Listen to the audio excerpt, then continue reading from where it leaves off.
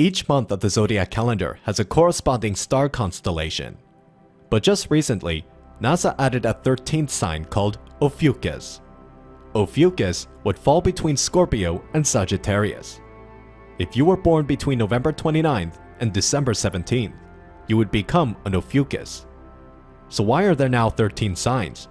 Because there have always been 13. 3,000 years ago, the Babylonians divided the zodiac into 12 equal parts to correspond with their 12-month calendar. Ophiuchus was excluded as the odd man out.